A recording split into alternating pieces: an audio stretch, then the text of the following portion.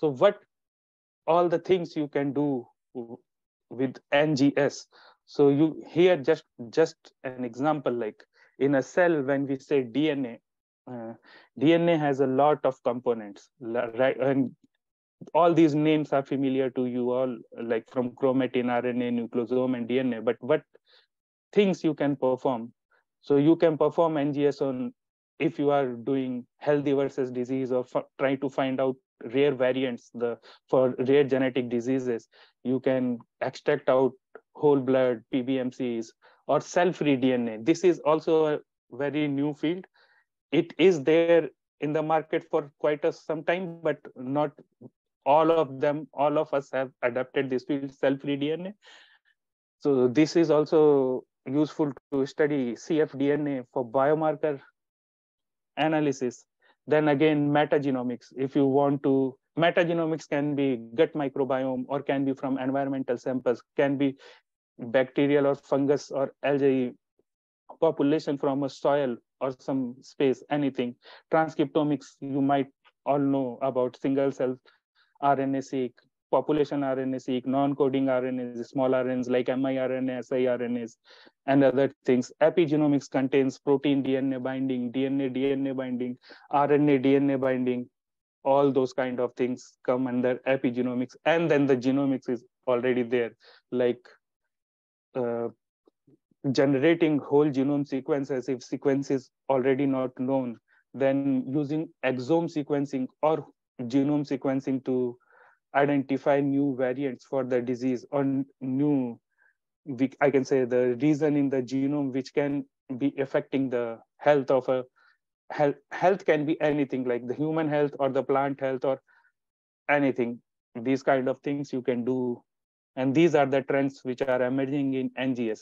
Having said that, let's go and see some examples how we can do these things, how these are useful in the field. So we will go quickly and see the application and cases of NGS. Here I am trying to show how this thing in human health, the NGS in human health, is beneficial.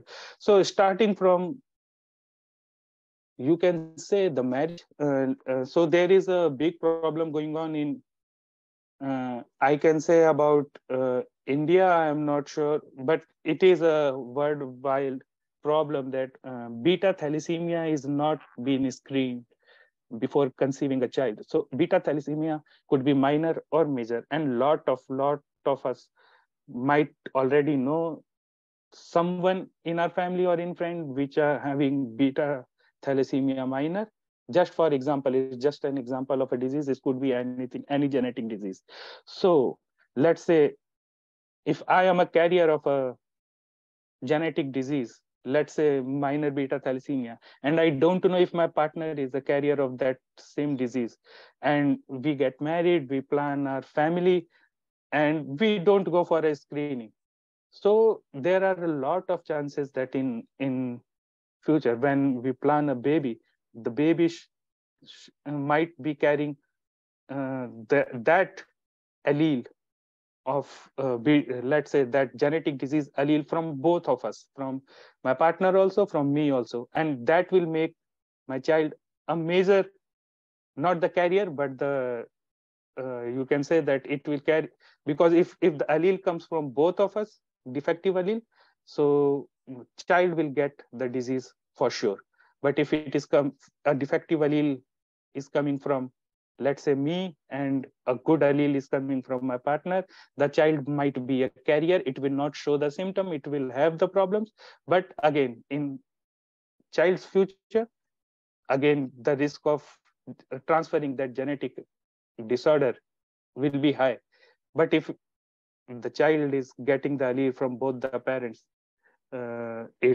it's medically very expensive process, and the future of child is at risk. So yeah, so